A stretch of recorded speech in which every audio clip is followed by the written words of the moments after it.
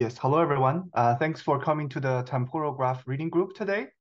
And we are very glad to have Michael from Intel AI Labs to discuss his recent paper, Ultra Foundational Models for Knowledge Graph Reasoning. So as some quick words on Michael. So Michael Galkin is a research scientist at Intel AI Lab um, in San Diego, working on graph machine learning and geometric deep learning. Previously, he was a postdoc at Mila with Will Hamilton, Rehani Rabbani, and Jen Tang, focusing on graph representation learning problems. And sometimes Mike writes long blog posts on Medium about graph learning. So if you're familiar with Michael, you probably see a lot of his very nice blog posts, which is just always nice to read. Um, and look out for the beginning of year blog posts as well. So I'll hand the mic to you, Michael. Thank you, Andy. Glad to be back at Mila virtually. I'll say that. Uh, and I'll try sharing the screen. And I also, yeah, that should work.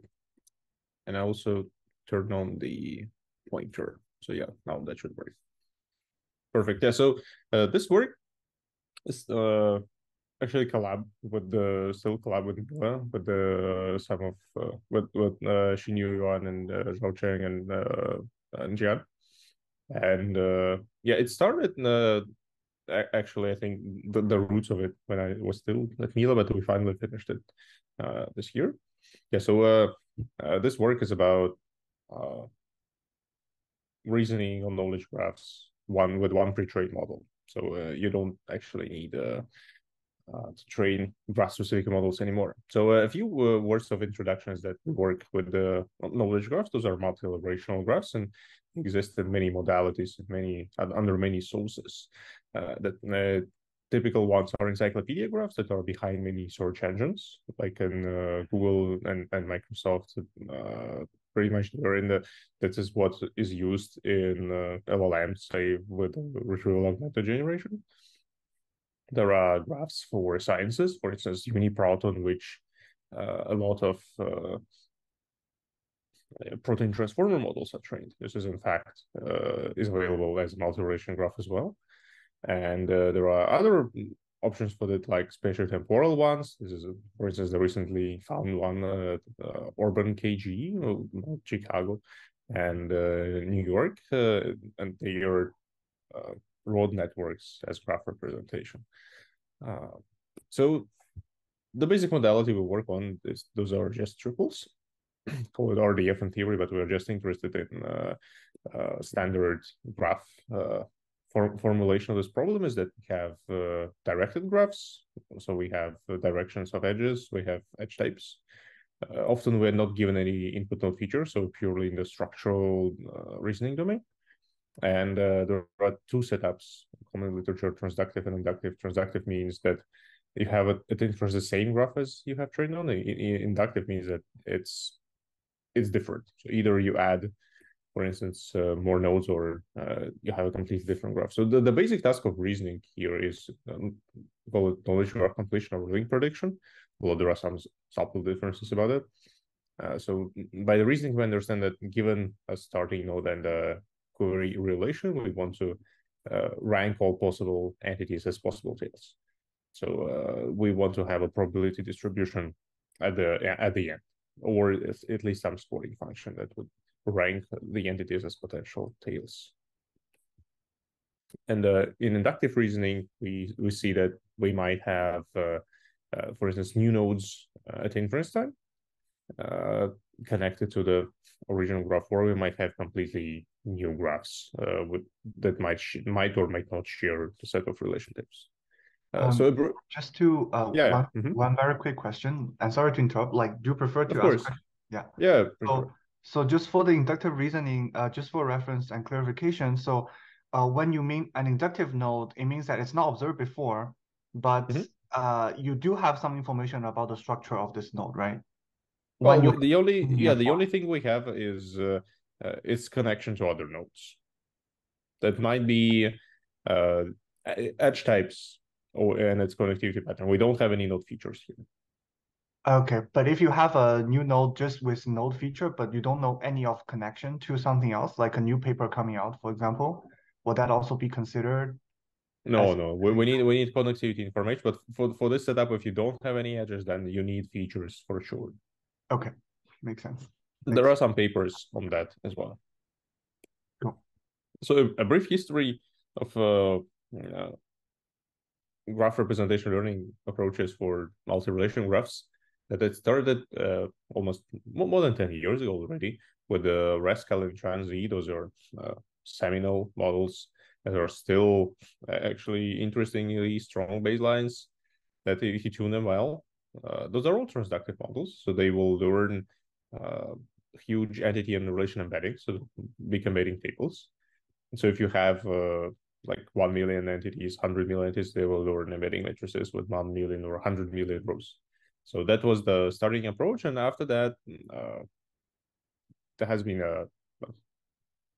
an influx of those papers, more than 100 papers on different aspects of modeling, some small improvement over Tran-Z over those. So yeah, there has been a flurry of those papers. Most of them, though, are transductive, and they only focus on triples and the supervised learning approach. And the problem is that there has been no substantial progress for since 2018, so for more than 5 years. The most up-to-date, say, baseline was Route 80. Actually, also another work from Mila back in the days. And as you can see in the excerpt from papers with code, after this paper was released, there has been pretty much like a steady line, no much steady line, no big improvement over previous models. So the performance is stale, and this is pretty much the limit, the ceiling of transductive models. However, with the appearance of geometric deep learning and graph neural nets, the things got much more interesting. And we started treating the graph structure. Before, all those transductive models, they were trained only on a triple level. And they didn't really consider graph structure. They would learn it somehow in a latent space, but it was not enough, essentially. We didn't expect the model to fully understand the graph structure. Now we can do it with GNNs. And pretty much a big breakthrough was in 2021, a few years ago, with the neural Bellman-Ford nets. That's another work from me, like from Europe's 21, and it combines a few neat ideas. Apart from GNNs, it's also a labeling trick work. It means that explaining how does it work. So we have a query node, starting node. We have a query relation. We want to have a probability distribution over all other nodes, and we initialize this node with some vector, for instance, the relation type vector, and every other node is initialized with zeros. And then you run your message passing procedure, and you have in the end relative entity representations. It means that since this node was starting node, and all other nodes, they are vector, their final representation is relative to the starting node. Because if you had initialized different starting node, then you would have different representation. Subject to isomorphisms in the graph, but in big real-world graphs, they aren't that many isomorphisms. Yeah, so in the end, you would have the probability distribution relative to the head and relation. So that's pretty powerful. And NBF nets do not need entity embeddings at all, so they are inductive by design. They only learn relation types as those queries. So NBF net can transfer to graphs with new entities, but the set of relations has to be the same. Yeah, perhaps this is the only formula in the whole talk, is that mathematically it is written as we have certain indicator function, how we initialize entities.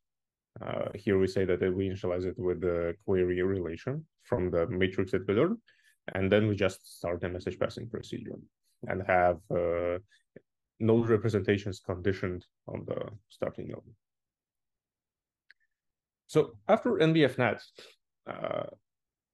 the open question was, can we generalize to graphs with completely new relation types? Because NBFNet still learns those, like layer by layer, it needs relation embeddings. So for instance, it can transfer between different subgraphs of Wikidata or different subgraphs of Freebase that share the same relation type, but it cannot really transfer between Wikidata and Freebase or completely unseen graphs. So that's the main question that we undertook in this new work. Is it generally possible to generalize to both new nodes and new relation types? And this pretty much leads to the design of foundation models, because you really have very different structures. Say in Freebase, in its biggest versions, you would have about 90 million nodes and 1,500 relations. And in Wikidata, you would have 100 million nodes with 6,000 relations, or very different graph structures, very different relation types. If you are to learn shallow embeddings like those TransZ or Rascal and one of those 100 shallow embedding approaches, then you would probably learn those enormously huge embedding matrices like 100 million rows by certain embedding dimensions. So they would take a lot of memory just to store them, even though there is no real GNN processing on top of them. You just need maybe 50 GB of RAM just to store those. So yeah, and they are not transferable. So you spend all those resources on training one graph, and you will have to retrain it again on a different graph. And that's why the area has been pretty much still for many years, because you have to spend a lot of compute just to train a model on the specific graph. And we want finally to bring the BERT-like era to graph representation learning here, and to have an approach that where we can pre-train a model on one or several graphs and transfer zero shot with fine-tuning, but transfer out of the box to any unseen graph. And the main problem there, what can be transferred? Because we don't have any node features, the relation types are different. Language models learn at least some sort of vocabulary of tokens, of language tokens, and they can break down any problem on any language, well, subject to supported tokens, but still they can break down any task formulated, expressed as natural language to the input. What kind of such invariant vocabulary can be designed for graphs that even have different relational vocabulary? So that was an interesting research question. What is the transferable invariance here? And we had to look back at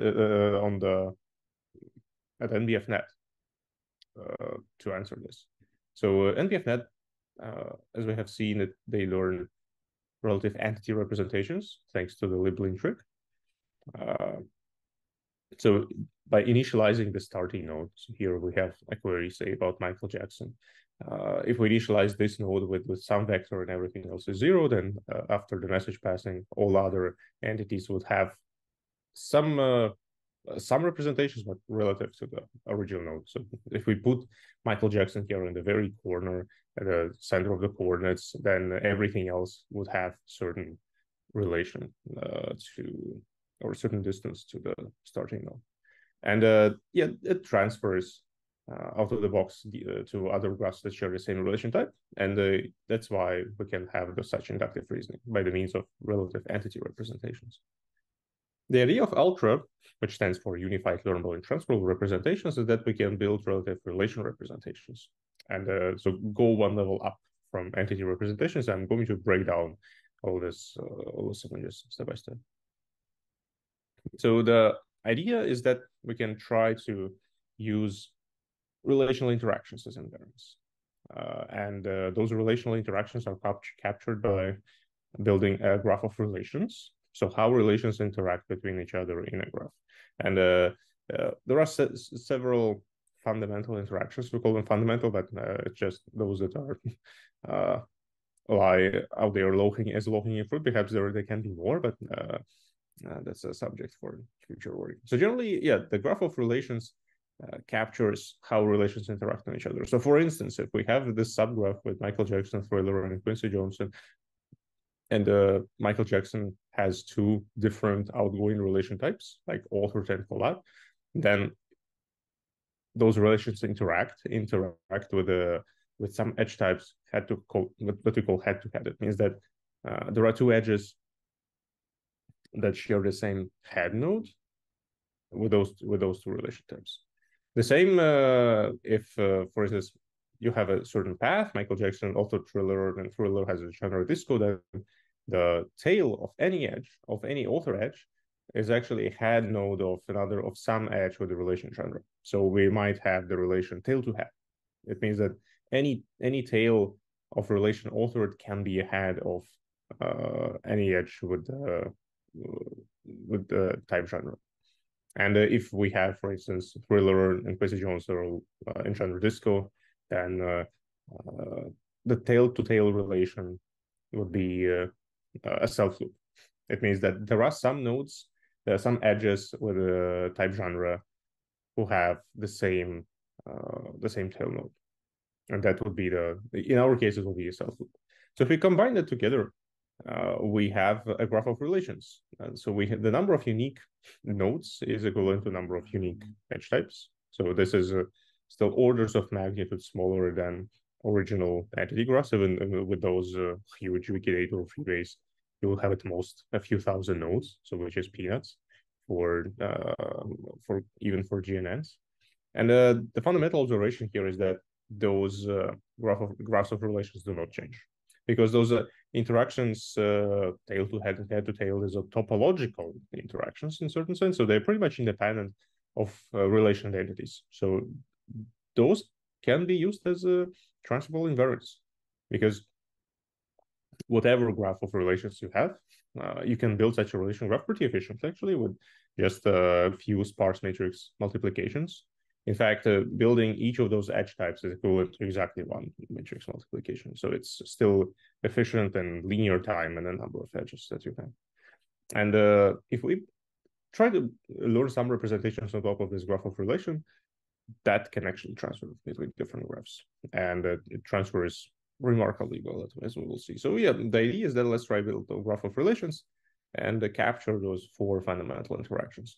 And now if we initialize query relation, say in our case it might be genre, then if we put it into the center of our coordinate system, and everything else, every other nodes authored and collab will be zeros, but then we start this message passing procedure similar to NDFnet, but on the graph of relations, then we'll obtain representations for all relations conditioned on this one. And we can still learn embeddings for those four fundamental interactions, because they actually do not change over graphs. They remain the same, because they just capture certain topological interactions in any graph.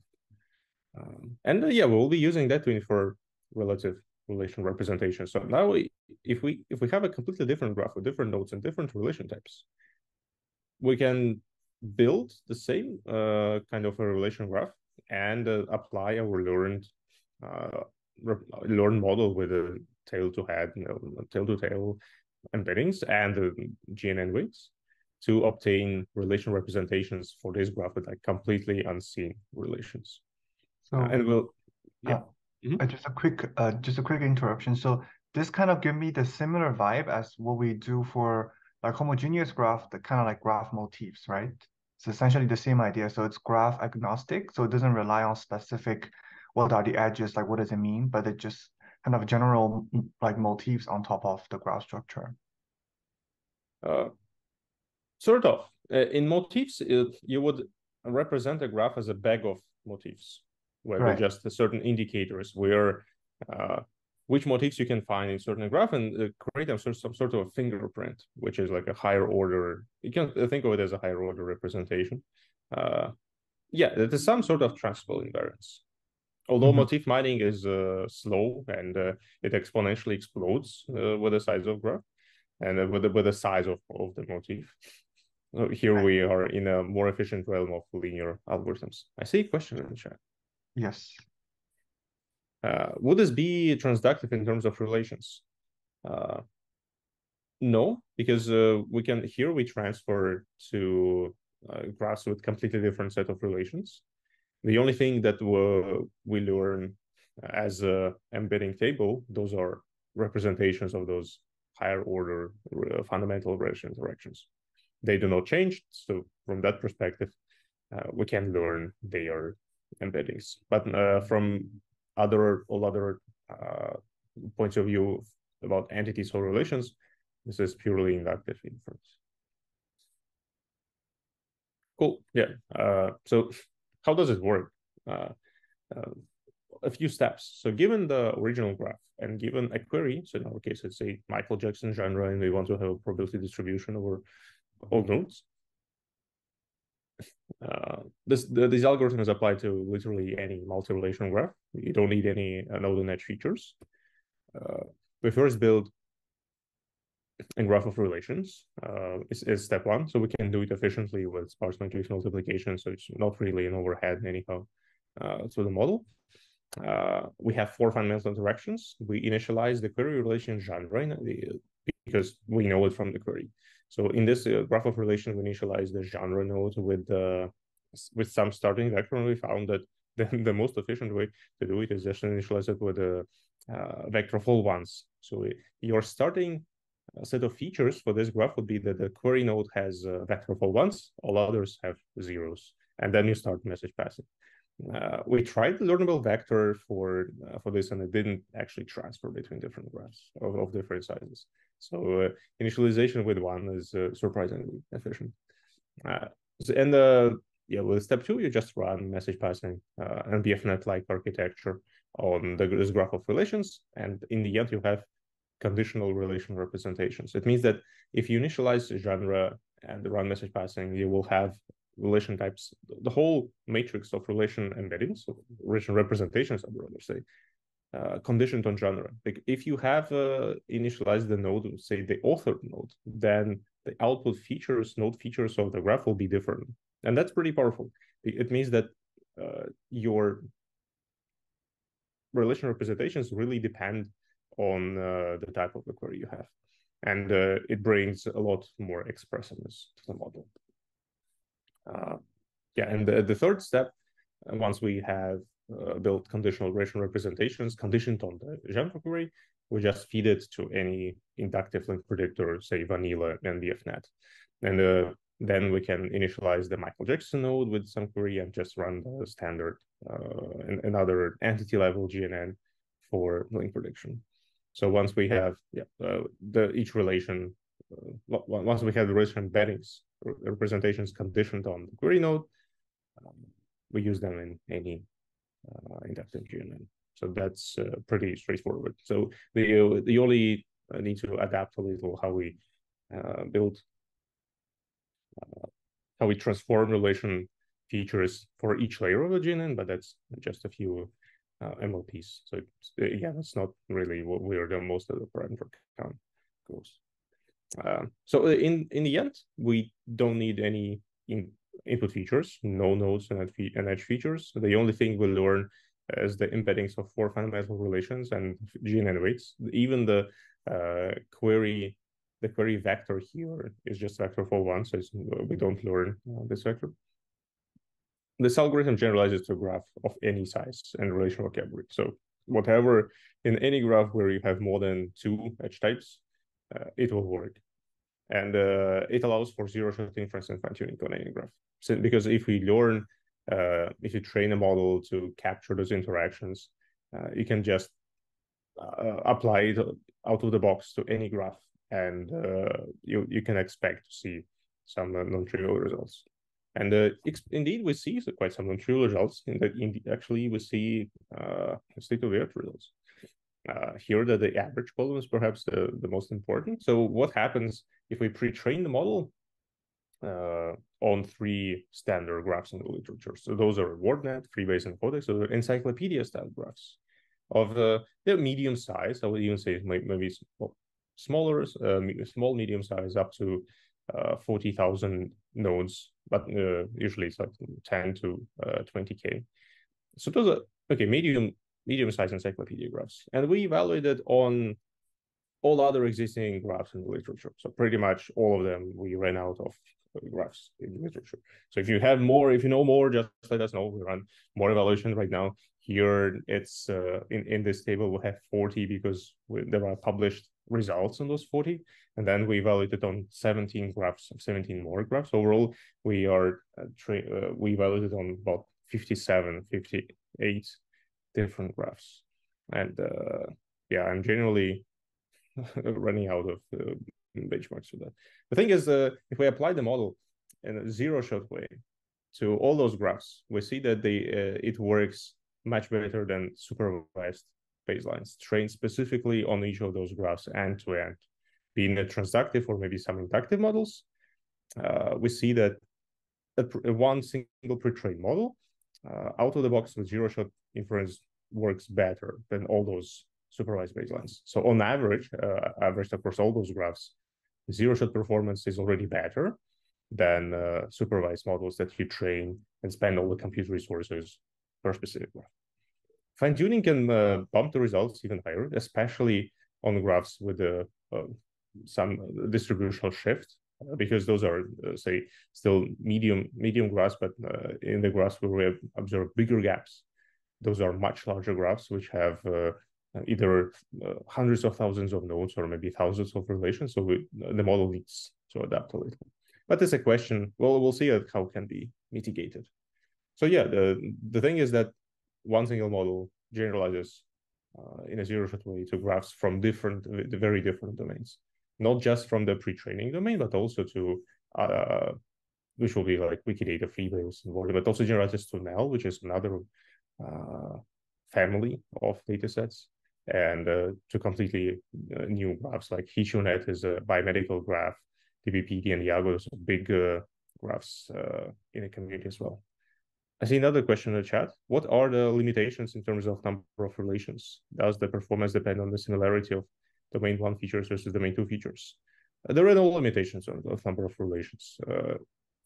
The pre-training datasets we have, they have, say, one dataset has 11 relation types, another one has 237 relation types. And all those graphs, all of them have very different number of relation types. So absolutely no assumptions on relation types.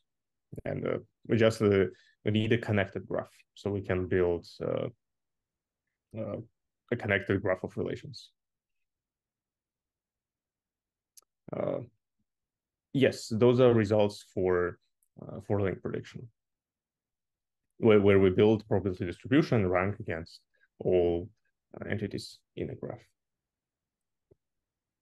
Just one other question. Is there anything specific for the word nets that their SOTA are better than the ultra net? The word net is sparse graph. So word net is actually not really a graph, it's a tree.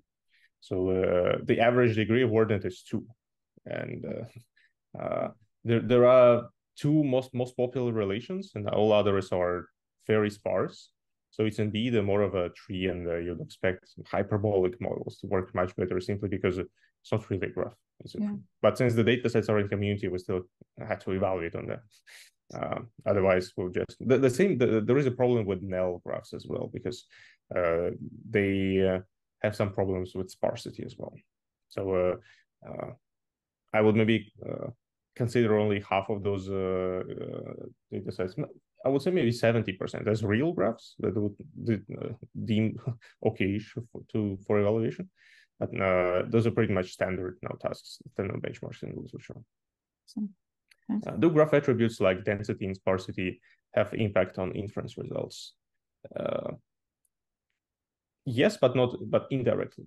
So that's exactly the reason why we observe some performance gap in, say, sparser graphs, so WordNet and ConceptNet as sparser results. There is certain distributional shift as well. Because if you train on medium-sized graph and you want to transfer to graphs of hundreds of thousands of nodes, millions of nodes, millions of edges, then we might see some problems with zero-shot. But once we do the fine-tuning, then we efficiently bridge this distributional shift. What's interesting is that the single pre-trained model generalizes to graphs of different sizes already, up to a certain limit, of course, but still it works surprisingly well on graphs of from 1,000 of nodes to a graph where we have 120,000 nodes and a million of edges. So usually GNNs do have problems with generalization to to graphs will be much larger than the training ones. And here we see the problem is alleviated a little. So again, the training graphs have at most 200K edges and 40K nodes, and we generalize and already show some pretty good results after fine-tuning. It's even better on graphs with millions of edges. So that's pretty interesting, and we'd like to explore some theoretical foundations. What gives us this nice feature?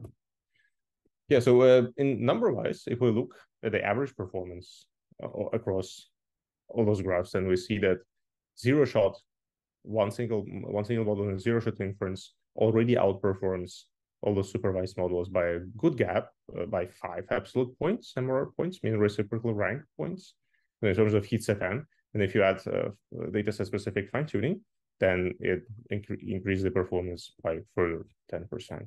And the fine-tuning is actually pretty sample efficient. So you don't need to show a lot of, to train it long. We found that just 2,000 or 4,000 steps, fine-tuning steps, is enough. So depending on the graph size and your batch size, it might be, say, 1 epoch or even smaller. For graphs with millions of edges, this will be just less than 1 epoch. So you just show a few thousand edges, and the performance saturates. And another cool fact is that it generalizes to unseen domains. A graph, a model pre-trained on encyclopedia knowledge generalizes to biology, to the biology domain, which is HitUNet graph, and out of the box we have performance comparable to trained state-of-the-art. After fine-tuning, we have it much better. So from 0.25 up to 0.40, pretty much. And it's just far, far exceeding all existing state-of-the-art. And it generalizes to ConceptNet, which is common sense reasoning, although it's a little weird graph because it's very sparse. And zero-shot performance suffers from those distributional differences, but after fine-tuning, it's pretty close to models that would use even some features. And we also generalize to the geographical and spatial temporal graphs. So we're not using it in temporal features here. They are in other tasks for this data set. But again, out of the box, zero-shot performance is better than those supervised trained baselines. And after fine-tuning, it's much, much better. Let us know more domain-specific KGs because we actually ran out of graphs for evaluation. Another question that you would ask from a foundation model is there any benefit of pre-training the model versus training the model from scratch? So what if you just train your transformer on each of those data sets that you evaluate, but do you really need pre-training? So the answer here is pre-training helps, and pre-training makes sense because we see that the average performance of a zero-shot model is very similar to training each model from scratch. So here we trained on each of those 50-something graphs, several models, several different random seeds, and each of those white bars is a model trained from scratch on each of those graphs, and we compare it with our one single pre-trained model. And the fine-tuned, the pre-trained model already somewhere on par, and fine-tuned model is better than all those models trained end-to-end. So the message is you save a lot of compute by using a pre-trained checkpoint. So you don't really need to train the model on each of those graphs now, because why would you if you have a similar performance? It's still a question though of bringing more domain transfer from those pre-trained graphs. So, can we even bump the performance more for from a model pre-trained on several graphs? A very kind of naive question. So you were talking about the domain-specific data sets and so on. So why don't you also train with those domain-specific data sets? Yeah, absolutely. Yeah. Absolutely. That's actually what we are doing in the background now. We do it for originally we didn't do it for purity of evaluation. So we know that we are not training on those models. We're evaluating the transfer right away. Otherwise, you will be evaluating, if you include those graphs into the data set, you won't be able to measure zero-shot inference performance anymore. Yeah. But now it is as in language models. You do not know on which, if you feed in certain data set, whether it's in IID or OOD, because who knows on which data it was trained. So even test set contamination is a problem for them. So yeah, in our case, we just took 3 standard benchmarking data sets for pre-training. Everything else will be zero-shot. But of course, we can just merge all those data sets all together and train a single model on all of them at the same time. That's a very natural way, I would say. Just we need train it for longer. That is what we are doing, and we'll probably deliver more pre-trained checkpoints in the future. Right. A few oblations. So in the beginning, I spent some time explaining conditional representations and why they are important. And they do bring quite some improvement compared to other ways of obtaining relational features. So if we drop edge types, so if we do not capture relational interactions, then we already observe quite some big performance drop. And if we are not using conditional GNNs on top of graph of relations, then the performance just drops 50%. So those are really crucial components for the model, and we have some ideas that those conditional relation representation have something to do with the higher order logic, with second order logic, but we don't really have any theoretical proof so far. But it's again super interesting to investigate why the gap is so large. And another question from the church of scaling laws is what's happening if we add more data and more compute? Does the performance increase if we have more graphs in the pre-training mix? And the answer is that the performance increases, but soon it reaches saturation. So we trained several checkpoints, several models trained on several mixtures from 1 to 8 graphs, and we measured the zero-shot inference performance on many datasets. So that's the purple line is what we're interested in. And we see that after training on 4 or 5 graphs, we reached the saturation point. And the message is adding more graphs to the pre-training mix helps, but up to a certain extent. And how do we make the model learn better from more diverse graphs? This is an open question, which we still want to investigate further. I see a question in the chat. What would a good MRR be? Is 0.3 good to be useful in real life tasks? What value are they using in search engine ranking studies? That's a good question. So all those numbers, say from this original table, the quality metrics are often independent from the graph size, and it goes hand by hand with the graph topology. So, for instance, high results on WordNet or high MRRs on this graph doesn't mean that those graphs are smaller or larger than any others. In fact, they are at about those are very sparse graphs. But say, for instance, those freebase graphs, they are those two of about this of a similar size, but the performance difference between them might be also quite significant. So good MRR is a function of graph size and graph density. There are many works how to treat MRR and whether we estimate properly. it has also been found that MRR is highly susceptible to links that you do not have labeled in a test set. And in fact, this performance, those numbers can underestimate the real MRR, because in many of those data sets, test sets and validation sets do not list all missing edges. They in fact other missing edges, but they are not labeled anyhow. But the model predicts them. But since the test and validation set do not have those as true edges, they will be treated as a negative samples, as false predictions by evaluation. But in fact, they are true. And this is still an ongoing problem in evaluation. So yeah, generally, you have to know your graph to know that 0.3 is a good or bad. So for instance, for Freebase, the pre-training graph, the state-of-the-art number is 41 MRR. But now for WordNet, state-of-the-art is 55 something.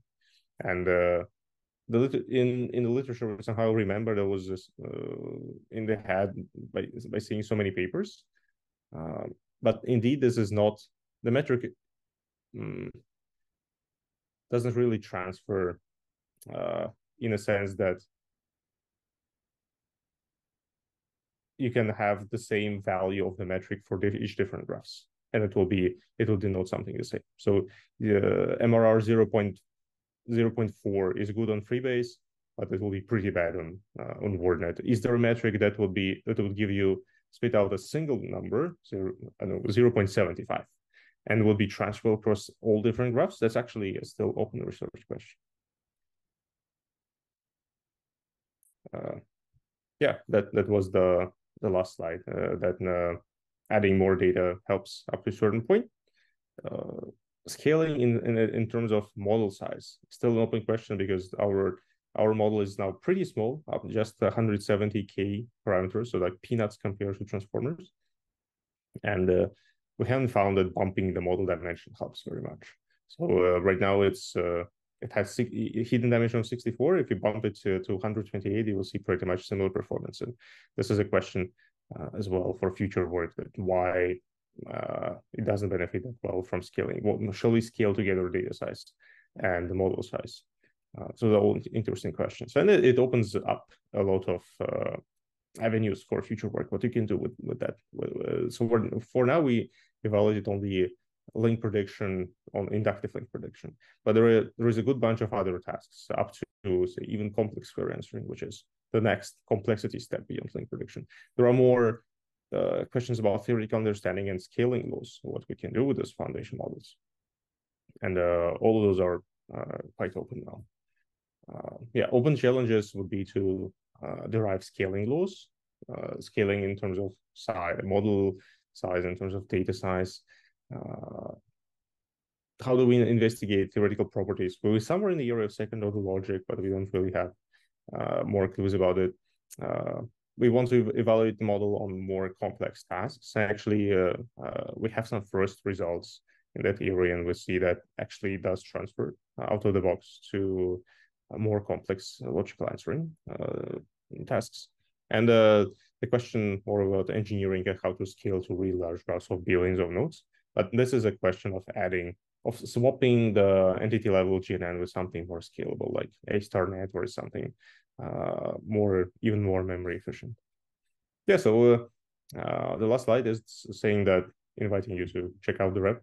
The checkpoints are there.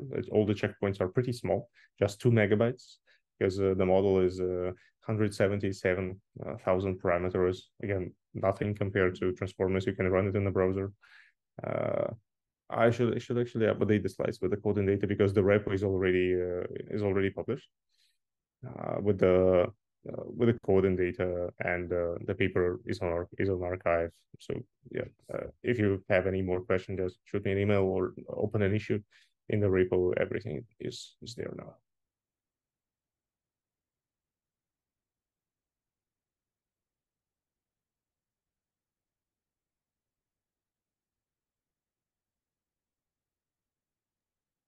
I shared the link to the report in the Slack. Oh, so sorry, in the in the Zoom chat. There it is. Also share in the Slack for anyone to see. And thanks so much for the great talk, Michael. It's been very interesting talk. I'm impressed by how parameter efficient the learning is for this, right? So with small model sizes, which is much smaller than what people use for like for the molecules and so on, right? And the performance is very strong. So you mentioned like a few steps, including joint training on different domains and so on.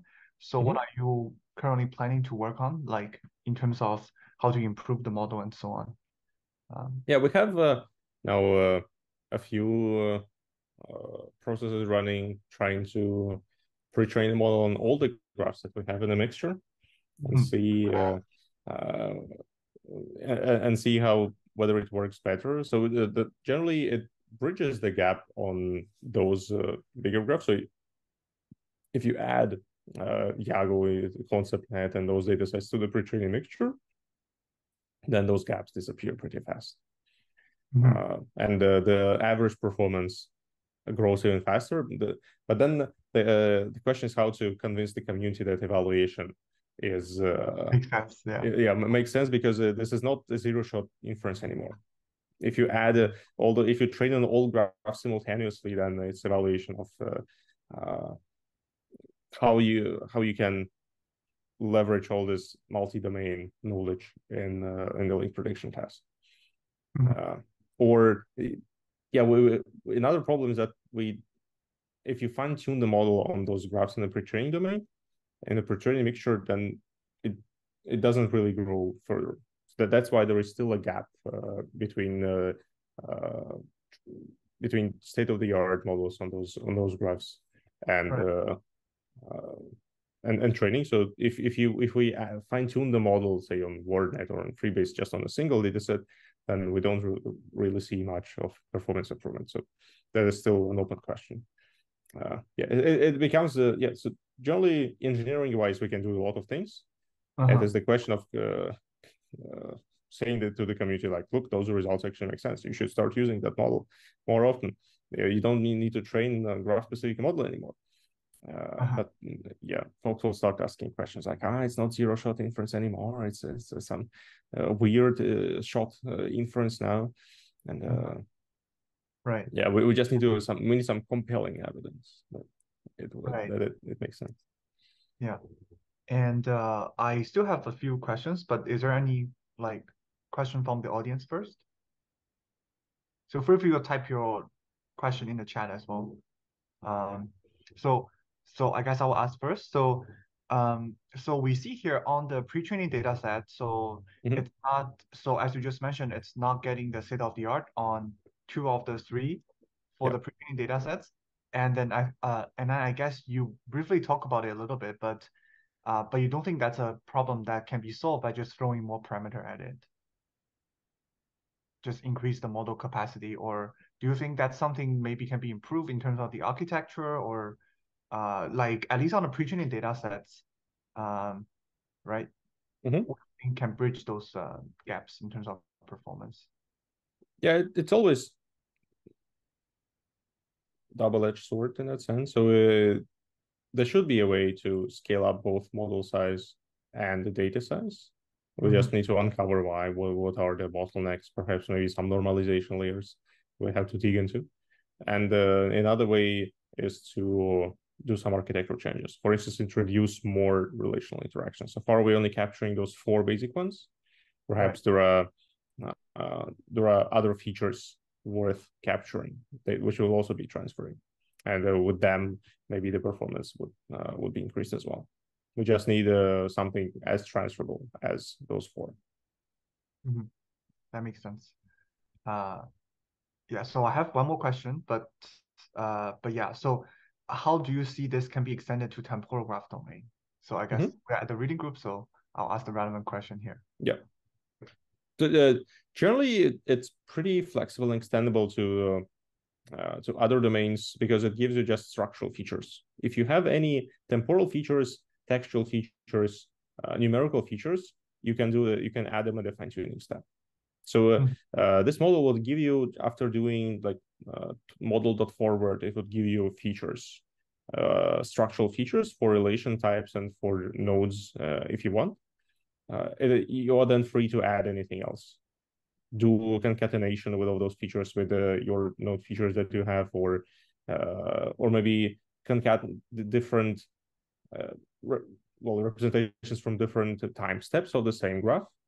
That should still be possible.